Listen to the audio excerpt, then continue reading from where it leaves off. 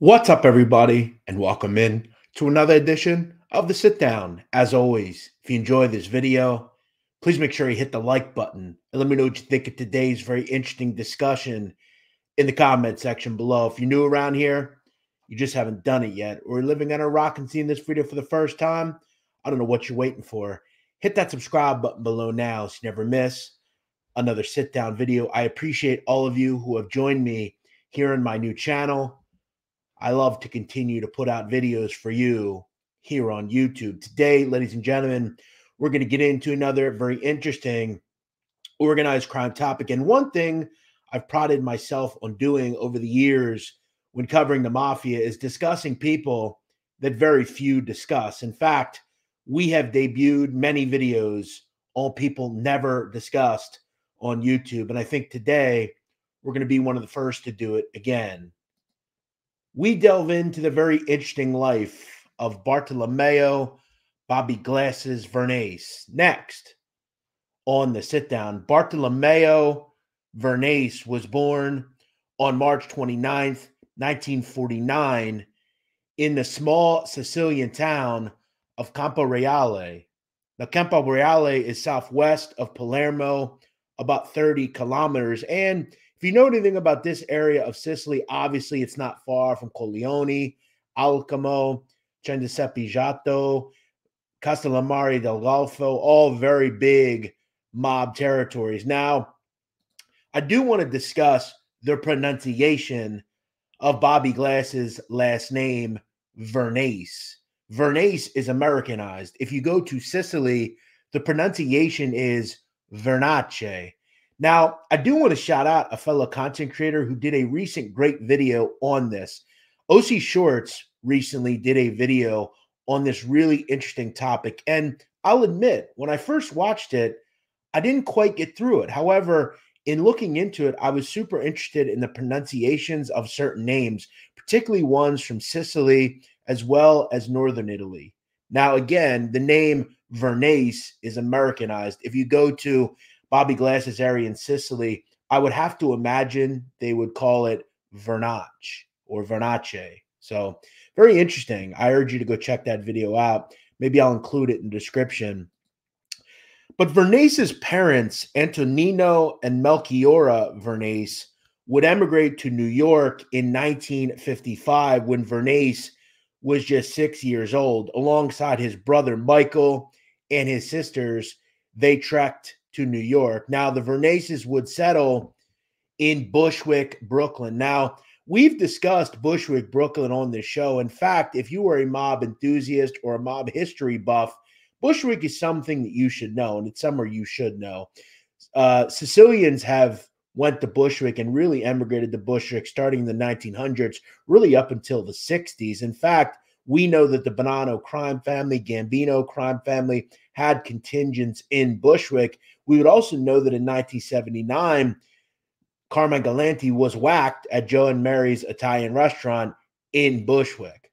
Bushwick had always been an Italian area. Today, it's more different. It's more Black and Spanish. However, in growing up, Bobby Glasses, who lived in and around Knickerbocker Avenue, it was rife with Sicilians in that time. Now, Bobby Glasses, by his early 20s, which was the early 70s, began, though, not hanging around the Bonanos or the Colombos. He would start hanging out over in East New York and Ozone Park with a segment from the Gambino Crime Family. Now, when we look at the Gambinos in the 80s and 90s, the antithesis of where the Gambino factions, like the Gotti group, everyone after the Gottis, they all had etymology in East New York. In fact, in my opinion, outside of Carlo Gambino and certain others, one of the most important people in the history of the modern-day Gambino crime family is Fat Andy Ruggiano. Ruggiano was regarded as a god in East New York and in Ozone Park because of the fact he essentially was the patriarch of the huge East New York crew alongside Carmine Charlie Wagons Fatico. There was a split in and around the 70s where some people went with Fat Andy, some people went with Charlie Wagons, like John Gotti, Angelo Ruggiero, all those guys. Now, Fat Andy created his own huge crew in East New York, and we've done videos on people like Nicky Carrazzo, who came up under Fat Andy. Now, this will head back to Vernace. Just bear with me here. It's important to understand kind of the matriculation of these crews and how they're created. Now, obviously, Nicky Carrazzo was under Fat Andy, but so was his brother, Jojo Carrazzo. Now, in the life of Bobby Glasses would be in the crew of Jojo Carrazzo really by the mid-70s. By this point, Vernace is actively involved in bookmaking, loan sharking, all the typical mob crimes. In fact, throughout Bobby Glasses' life, Vernace was particularly involved with gambling. He had a gambling problem himself. He loved card games and dice games and baseball and betting and all those sorts of things. And if you know anything about Jojo Carrazzo, he had a huge bookmaking operation. So Vernace, an associate for the Gambinos, making money, doing what he had to do, and slotted under Carrazzo. Now, Carrazzo can be credited as starting many mob careers. Carrazzo had a huge crew, and all of the people under him would become high-ranking members of the Gambino family down the road. They would include Ronnie One-Arm Trucchio, Thomas Monk Sassano, Bobby Glasses Vernace, Louis Mastrangelo, as well as Howard Howie Santos, who we'll get to. Say what you want about Santos. You can call him an informant. He is one. But the truth is, he was very well respected by Jojo Carrazzo. He was Jojo's driver and was rewarded the same respect to Jojo like a made man would. He could never be made due to the fact that he wasn't Italian. However, Howie Santos was not only around Jojo regularly, but Ronnie One-Arm and Bobby Glasses, which we'll get to. Now, by early 1981, Bobby Glasses was making a bunch of money in bookmaking and loan sharking. Bobby had his own crew. He was obviously very involved with Louis Mastrangelo, but Bobby Glasses had his own crew, including Robert Bobby Werner Wenhart, Anthony Tony Bosch Vigilica, as well as an individual, a protege of his, Vito Love Cortesiano. So Bobby Glasses had his own little crew as well. Now, one thing I did find, which is very interesting, according to the DEA, in and around 1981, they would talk very openly that it is very well possible that not only was Bobby Glasses in bookmaking, loan sharking, but he was also a heroin kingpin. Now, at one point, according to a special agent in the DEA called Luis Diaz, he would say that while investigating a trafficking ring, he was undercover and met two drug dealers named Bruce Erbacher and Herbert Frank. According to an affidavit, Diaz would tell the two dealers that he was looking for a new source of supply for clients that he had in Philadelphia. Erbacher, a drug dealer, would reveal that his suppliers were, quote, well organized, meaning connected to the mafia or La Cosa Nostra. Now, the special agent who was undercover asked Frank if that meant mob connected, to which he responded, "You got it." Now, after making several transactions, Diaz would say that Erbacher mentioned that during a conversation that his suppliers were, quote, two people named Ron and Pepe. Now, we would all know that Bobby Vernace, his nickname was Bobby Glasses. However, mob people and people that knew Bobby well, his nickname was Pepe.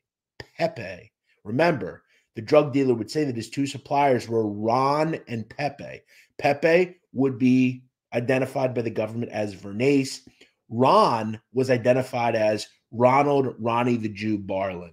Now, Barlin was a drug dealer and an associate of Mr. Vernace. Now, in another conversation, there was another drug dealer called George Glecker.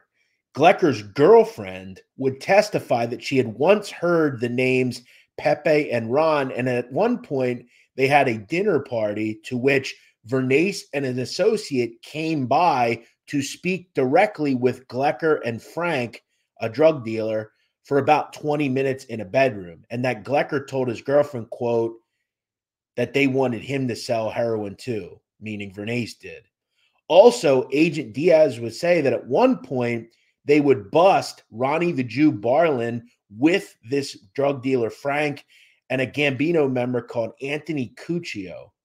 As he was making the arrest, the undercover noticed that the phone would ring. The man on the phone would identify himself as Pepe and ask to speak with Cuccio. Pepe would then ask Cuccio, quote, "Is everything okay?" To which Cuccio would respond, "No," and they both would hang up. So again, it is possible that in the early 80s, Vernace was making a bunch of money, possibly selling heroin. And that was discussed in FBI and DEA affidavits. Now, in 1981, in April of 1981, Bobby Glass's allegedly his life changes. Now, I want to discuss a person that is quite important to this story, and his name is Frank the Geech Riccardi. Now, Riccardi was a Queens gangster. He was connected to the Gambino Crime Family. He was connected to Vernace. He was connected to Carrazzo.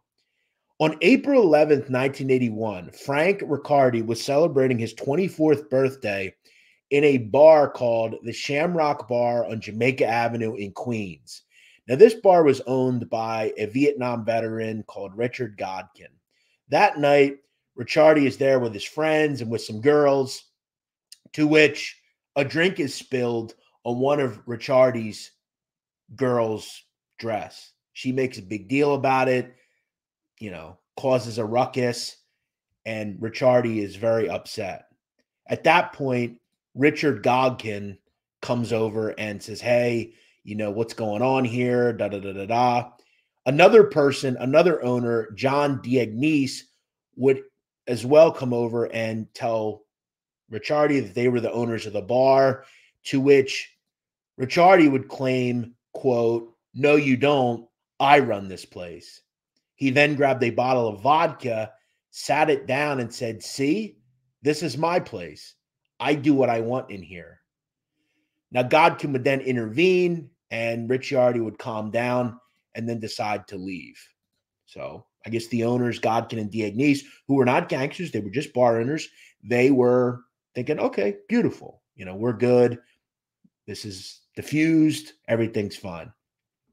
Now, according to the FBI, Riccardi would then walk down the street to Jojo Carrazzo's social club in Woodhaven. At that point, according to the FBI, he would go to Vernace, who was at the club at that point. At the point, he would walk in. Riccardi would find Vernace and Ronnie the Jew Barlin. They would then depart and go to the bar.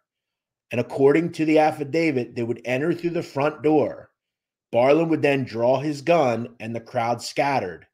Riccardi would then go for Diagnese, and he would shoot Diagnese multiple times. Vernace would then pin Richard Godkin to the shuffleboard machine saying, quote, "Where's your gun now, tough guy? Go for your gun. Go ahead. Go for it." Vernace would taunt him holding his own gun.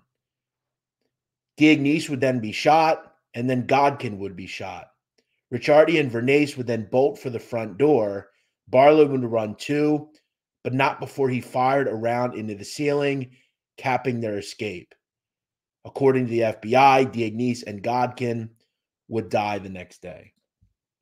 So that was what the FBI believed happened from witnesses and onlookers. Now, I want to discuss one witness, which is very interesting, and it's a connection to John Gotti. Now, according to the FBI and multiple news reports, I want to discuss one of the witnesses. According to the FBI, one of the witnesses was a woman called Linda Gotti. She is the daughter of Peter Gotti, John Gotti's brother. According to Linda Gotti, she was the girlfriend of John Diognese, one of the people killed in this fracas. Now, initially, she would give statements regarding what happened, and she would identify one of the people in the bar shooting as Ronnie the Jew Barlin. Barlin would be picked up and charged with murder. Now, several months later, Linda Gotti would miraculously recant her statement. Now, according to the FBI, she would tell them she was approached by members of her family and pushed to not testify, and that the quote, Gottis don't testify. This was in the 80s. She would then recant.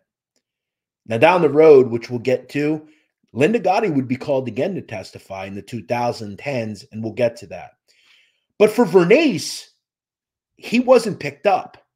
However, he was spooked. Bobby Glasses would essentially go MIA for a while. He would leave the area until things calmed down. By the mid-80s, he would become a new man. He was still connected to the Gambino crime family, but he was quiet and he was secretive. Bobby Glasses would then take up shop at a cafe that he owned in Glendale, Queens, at the corner of Cooper Avenue and Myrtle Avenue in Glendale.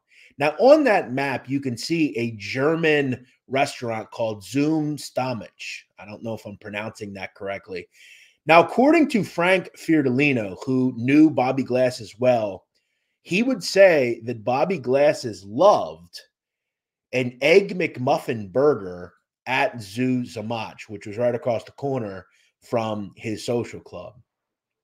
Now, Fiordolino would say that he met Bobby Glasses in and around 1989, and that at that time, Fiordolino was a young kid. He, alongside one of his friends, Paul Ragusa, who would down the road both be involved in the Giannini crew, he would say that both of them at that point were just small bookmakers and looking to get a half sheet. And Bobby Glasses was known as the neighborhood gambling guy, and that everyone kind of either was indebted to him or bet into some of his people, including Bobby Werner, which was one of his people. Now, Fiordolino would say that he always said that Bobby Glasses was, quote, very nice and was always willing to lend advice. He would also say to me that for Bobby Glasses, there were several things that he really enjoyed. He loved baseball and loved Mickey Mantle. He also loved to gamble, playing baccarat and things of that nature. Now, by the early 90s and into the mid to late 90s, Bobby Glasses still was not a made member of the Gambino crime family. He was operating as an associate and as a mob-connected individual, but he was not a button man. Understand that. By the late 90s, though, he was called upon and became a made member of the Gambino crime family. He would be placed into the crew of Dominic Italian Dom Cefalu. Now, according to Fiordolino, who knew both of those people quite well, he would tell me that Cefalu and Vernace knew each other for years and that they had used to gamble together back in the day. Vernace knew Cefalu's father, who was also connected to the mafia, and that it was always going to be a union. They'd known each other for years. And for Vernace, by the early 2000s, his connections to Cefalu allowed him to, down the road, become a very high-ranking member in the mob. We know that it's all about who you know in the mafia. For Vernace, though, he would have to duck a state case because in the early 2000s, the state government would bring charges of murder to Bobby Glasses in the Shamrock Bar murder case. However, he would be acquitted in 2003 due to lack of evidence in that case. Now, Bobby Glasses, in a recorded conversation, would tell Howard Santos a very interesting thing about that. At one point, Santos would be recorded as saying, quote, "You're in the clear now. You know, once you get acquitted of murder, that's it. You can never get charged again with it," in regards to the Shamrock murders, to which Vernace would respond, quote, "The feds, they can charge you with it. They can pick you up and, retry you on it. Hey, they can do whatever they want." So Bobby Glasses was a smart, calculated guy. He knew that he probably wouldn't skate. He was always probably going to be pursued on this. We know the feds never stop looking, and he's right. The state can try you, right? And if you beat the state, you beat the state. However, Bobby Glasses was a member of the mafia, and he knew that the feds would use it as a ace in their sleeve if he was ever picked up again. Now, for Bobby Glasses, his connection to Cefalu was obviously quite important. By the mid to late 2000s, after Cefalu went away, Bobby Glasses was elevated to the ruling panel of the Gambino crime family and became the number 3 in the organization, the consigliere of the family. He would, alongside John Gambino and Danny Marino, run the Gambino family. So think about that.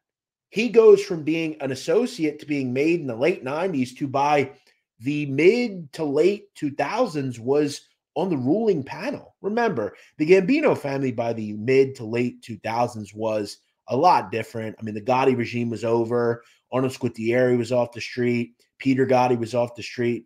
And the movement to kind of the present day Gambino family was being made. And a lot of people were in jail, right?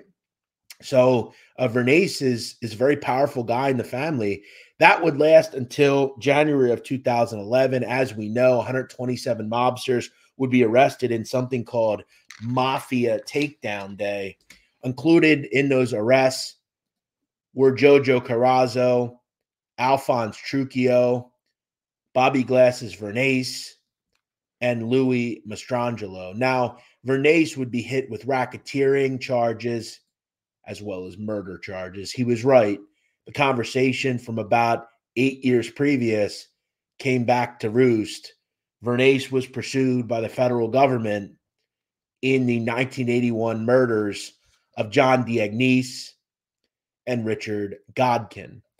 For Vernace, this was the end. However, the question would present itself, would Vernace take a deal? Would he take a plea deal? It was offered to him. He was offered 12 years in this case. From what I understand, for whatever reason, he did not accept that and went to trial because he felt he could beat it. Vernace didn't beat it. He was found guilty after various witnesses came forward. The witnesses would include Frank Fiordolino, Giuseppe Gambina, and a man called Patrick Sullivan. Now, Patrick Sullivan was the bartender that night at Richards. Now, another person would be called to testify, Linda Gotti. However, she would be pulled from the witnesses. Now, she would state, this is important to understand, she would state at one point that she just wanted to do what she had to do as a good citizen, and that she would tell the feds that John Gotti's wife back in the 80s, Victoria, had advised her she did not have to testify if she didn't want to. And that was given to us by the FBI. But at that point in the 2010, she had been kind of removed from that family and she was kind of doing her own thing. She never ended up testifying. And I want to make this clear. Frank Fiordolino, who has appeared on this show, would tell me that he didn't really know why he was called to testify in Vernace's case because he didn't even know Vernace in 1981. In fact, didn't meet him until 1989. Fiordolino would tell me that he knew Vernace as Glendale Bobby, not East New York, Ozone Park Bobby. But he would also tell me that just like any other mobster, Vernace had to do something, he would probably do it. He would also tell me an interesting story that at one point, Fiordolino would say that he walked in on Vernace and Howie Santos dishing a beating to a mob associate, and that he didn't really know what he had stepped upon. But, he kind of believed that if Vernace had to handle himself, he would. Vernace would ultimately be sentenced to life in prison in 2014. His brother, Michael, would say at one point, quote, "Fuck the judge," as he walked out of court. So he wasn't very happy. And I don't believe the Vernace family was very happy. Look, the truth of the matter was Vernace had beaten this case in the early 2000s, and the feds, through certain tactics, felt they had enough. I would say this. In Vernace's case, he should have taken a plea deal. That should have been very important. 12 years for 2 murders and racketeering, not bad. It wouldn't have mattered, though. While serving time at Allenwood in Pennsylvania, Bobby Glasses Vernace would die at the age of 67 after he had suffered a heart attack. It was said by that point, Vernace had contracted diabetes, kidney, and heart disease. He is survived by his wife of 44 years, a daughter, son, and 5 grandchildren. He is buried at a cemetery in Airmont, New York. Bobby Glasses Vernace is not a name that many people talk about when discussing the Gambino crime family. However, he is just another spoke that turns the wheel of a very powerful mafia family. We've all heard the names Gotti, Gravano, Castellano, and Gambino. But people like Bobby Glasses are the ones that keep these families turning, kicking up, doing what they have to do, and assuming the position when they're called upon it. Bobby Glasses did that for years. I hope you enjoyed this video. If you did, let me know what you think in the comments below. We'll see you next week here on the Sit Down.